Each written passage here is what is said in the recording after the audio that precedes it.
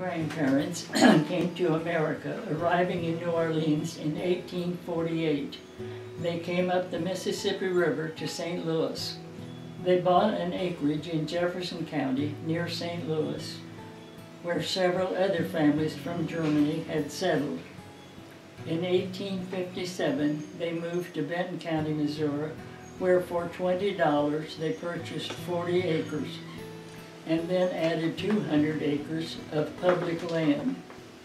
In 1859, they added 40 more acres for $50, a total of 280 acres. My great-grandfather worked on a farm in Germany and, of course, tended horses. And all these years, even today, members of the Rotermund family still work on horses.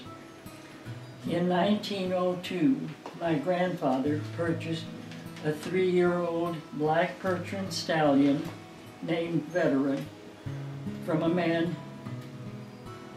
from Chicago. And the price of the horse was $2,000, who had been imported from France 1 month earlier. The reason the season fee was $12. My nephew has the ledger showing record of mares bred to Veteran, though I had never heard of this horse before. I guess this was the beginning of the horse history for Rotermunds. Through the years, Rotermunds showed horses at Missouri State Fair, at Sedalia, Missouri, in Des Moines, Iowa, in American Royal in Kansas City, and at the Ozark Empire Fair in Springfield. I have ribbons from these shows. The earliest ribbon from Missouri State Fair was 1910, and the last was in 1941, with many years in between. They showed horses at American Royal in 1922 and again in 1939. Also showed in Springfield in 1939 and at Iowa State Fair in 1939, as well as at the Missouri State Fair. Now this I have no record of, but Dan remembers his dad telling him that they transported by rail, of course, some of their horses to the state fair in St. Paul, Minnesota. And they had their horses in tents, not in a building. And a terrific wind and rainstorm came up and blew part of the tent apart, and the horses panicked. And one of the stallion was in a corner stall and got deathly sick. Called the vet. Wasn't anything they could do. So they loaded up the stallion, and Reinhardt, my brother, came home on the train. So there were no winnings at the state fair, at the fair in St. Paul. So far as we know, I have no ribbons or no record. But anyway, it was the excitement of that terrific storm that sort of ruined their plans. We have 2 large shoe boxes of ribbons, but they are of silk or other fragile material, so that some of them are in pieces. My father, Uncle Henry, and several young men from Lincoln would be at the fair to take care of the horses and to help show them. In addition to stalls for the horses, there was a stall to keep equipment and supplies, plus cots and bedding for those who stayed overnight. I remember the first year the draft horse and exhibitors were assigned stalls in tents, as the barns were reserved for the light horses. The draft horses exhibitors were not happy, and in several years that same pattern was followed. In 1918, the folks won a special trophy, which we still have, and which I'm showing here. and we still prize it today. The award was for a stallion and 4 mares with colts of his breeding, owned by the same person. Since this was World War I times, the award had to be something useful, not just an ornament. The award was a set of silverware, 6 knives and 6 forks, no spoons, with a horse head imprinted in the handle of each piece. The stallion was Felix. The picture of this horse has been on our wall as long as I can remember, and still is, and I guess will be there for as long as I'm in the house. The stallion I remember best was a beautiful black Percheron named Double Carnot. I really do not know how the Rotermunds got involved in this transaction, possibly at one of the fairs where both men were exhibitors. The folks got the stallion on a lease basis from the owner, Mr. W.S. Corsa of Whitehall, Illinois. Mr. Corsa was to receive a certain percent of the colt crop as payment. A 7-year-old mare, Carvette, which was a colt from the Rotermund farm and was raised on the W.S. Corsa estate in Illinois, was grand champion at the New York State Fair in 1936. I recall Mr. Corsa came to Lincoln by train to visit and to check on the stallion and the conditions of the mares. It was a special event to have such a guest as a prominent individual, and we were just plain country farm kids. Mr. Corsa had 1/2 interest, $20,000, in the stallion Carnot, whose price was $40,000. And the horse leased to Rotermunds was a son of that $40,000 stallion. And the stallion that we had was listed as Double Carnot. Mr. Corsa died in 1935, and I still remember what the gentleman looked like. In 1909, the $40,000 stallion Carnot was listed as International Grand Champion Stallion. This horse was the father of the stallion that we had. Before Rotermunds had Carnot, they had several other stallions, but that were sons of international grand champions. But after they had Double Carnot, they never changed another stallion. They always remained with the Carnot bloodline. If at foaling time, my father, Uncle Henry, or my brother slept in the barn to make sure mare and colt were all okay. Actually, there was an old bed frame on the hayloft with a corn shuck mattress and a feather bed and a cover if needed. It was a special occasion when it came time to fill out registration papers for the new colt crop and to select a suitable name for such. Since the sire was Double Carnot, a name was to begin with the letters C-A-R. So the filly colt of our mare Marvette was named Carvetta, and that's the mare that made that showing in Chicago. If a male colt, it was named Carvette. Armeline was named Carmeline. And we had a mare named Flora, and her colt was Carlora. I do not remember the actual number of horses we had, but counting stallions, mares, colts, and yearlings, we had possibly 25 to 30 head. In fact, I have a picture where at least 13 head of grown horses are feeding at a straw stack. When the time came to deliver a horse that had been sold, we called on the Ernest Fisher farm, who was a local trucker for many years. The horse was loaded in the open stock truck, not the enclosed trailers used now, and the family gathered around for the event.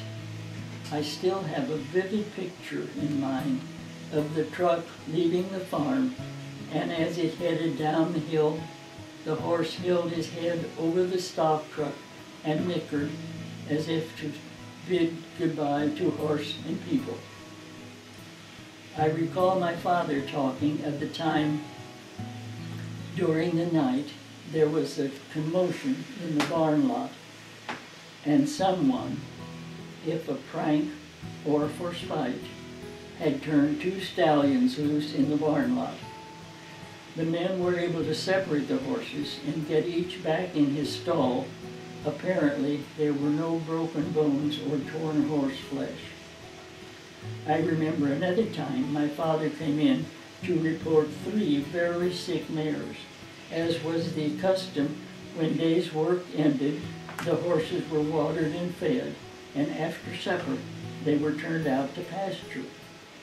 When 3 sick mares appeared, the veterinarian was called in, and he pronounced they had been poisoned. How, when, and where was a mystery, as there had been no change in their feed or water. Sometime later, my uncle was working in that pasture and noticed that across the fence on the railroad right-of-way was a barrel labeled weed killer. Apparently, some of that liquid had drained out and had run onto the grass in the pasture, causing poisoning. Mystery solved was the conclusion, but also 3 dead mares. In early days at fairs, horses were used for carnival activities. On occasion, my father would borrow harnesses from them if needed to show a team of horses. Or, if a wagon was needed, they would borrow one from farm equipment firms who were happy to have their equipment advertised in that manner. I recall many times when the stallions were led to water at the stock tank. It was a pleasure to watch the horses as they were given their exercise. The horse was given full length of a rope 20 to 25 feet long and circulated around and around the person holding the rope and the halter. The first 3 of my high school years in Lincoln had no school buses, so we were loaded in a truck as we went to various small towns to participate in contests. Mr. Fisher, of course, had a big truck, and that truck was cleaned up, and nice thick layer of clean straw covered the floor. I don't remember if any benches or seats were available. I know some of the kids brought blankets or quilts to throw on the floor.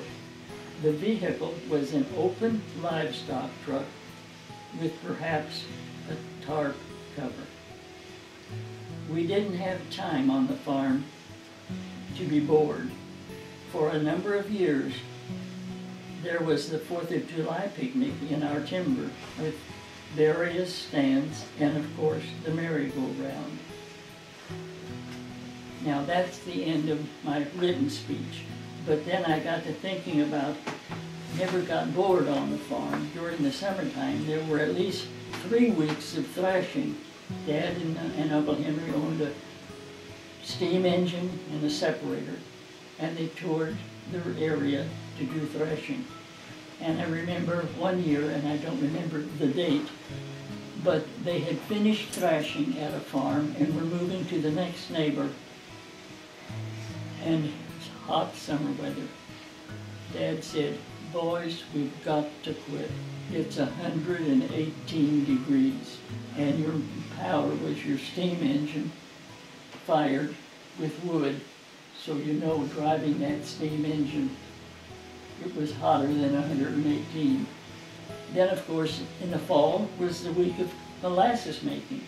But prior to cooking molasses, there was stripping the cane.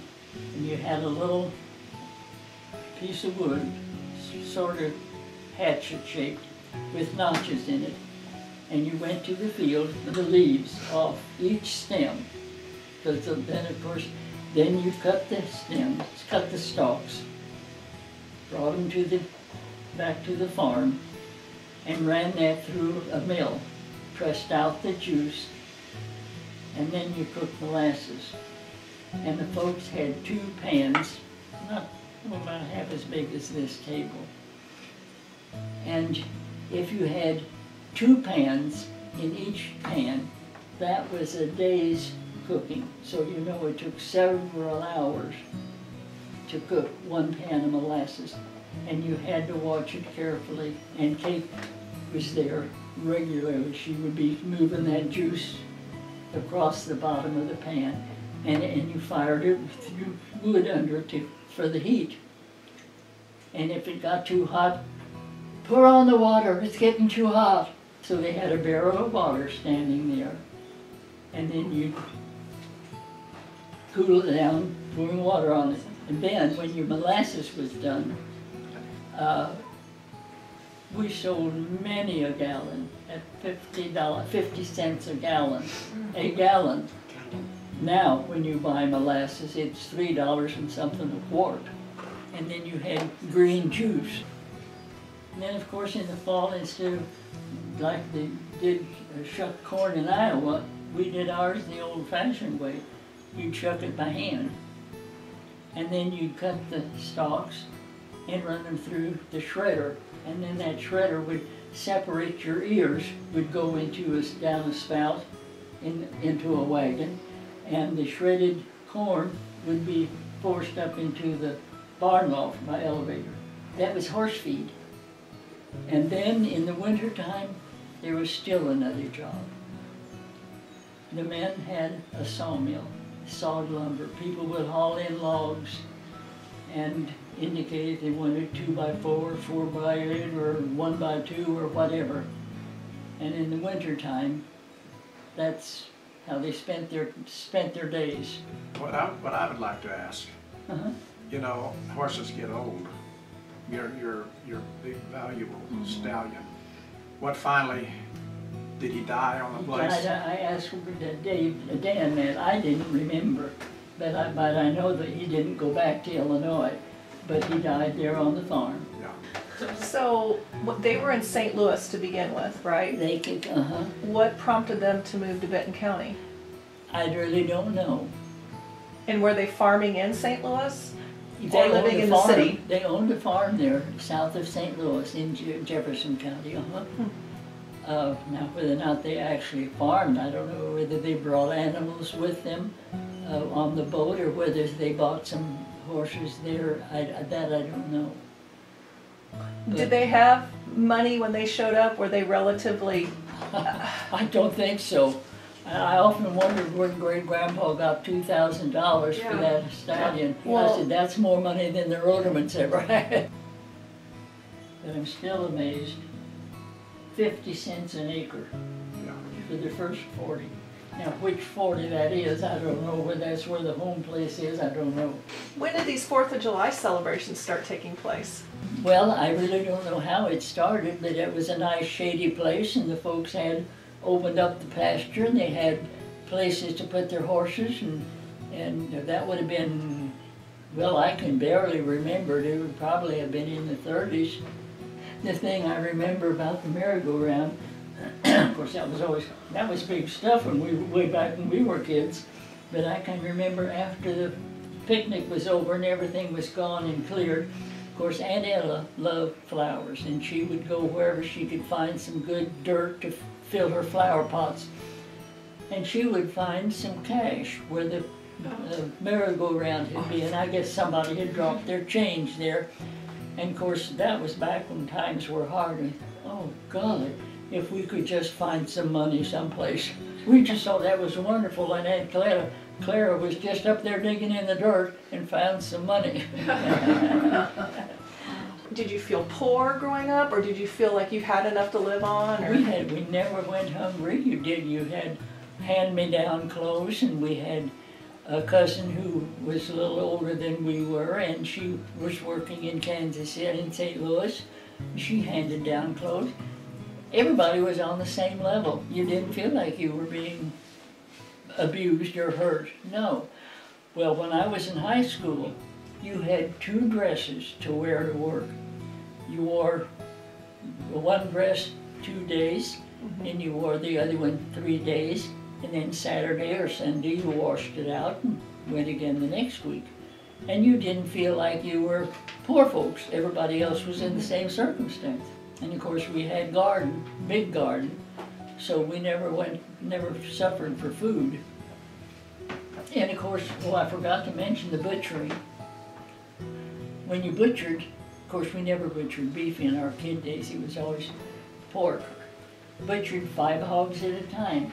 You know, you had a regular little smokehouse, just a little building with a stove in it, and you smoked your sausage and smoked some of your hams, and some of it you canned, and you made sausage and smoked that.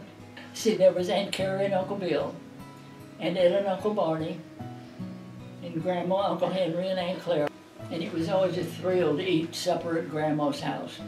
Well, it was a little different. She cooked a little different than Mom did, and sometimes she had a little extra food because, see, Aunt Clara worked in the post office, and she had some money, and you'd have a little different food.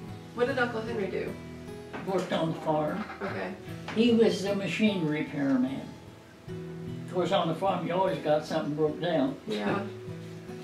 So, you know, he was, and he farmed, and part of the time he did some carpenter work. See, Uncle Barney was a carpenter.